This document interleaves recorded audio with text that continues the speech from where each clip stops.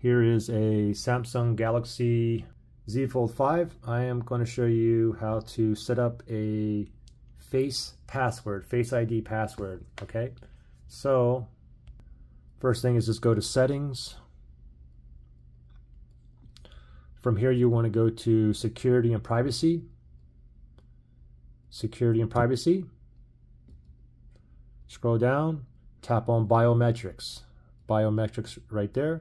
Tap on that. First one's face recognition, okay? Register your face. So let's tap on that right there. Then go ahead and put in your PIN, password, or pattern. If you didn't make one of those, you have to make one now, okay? Anyway, let me put in my password. Then tap on continue. Face recognition, okay? We're gonna go ahead and open this up. And now just put your face right into it. We're done. That was super quick. You can have the phone open or close like this, okay? And I have the face unlock here.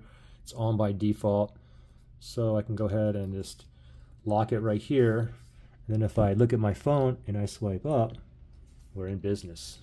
Good luck, guys.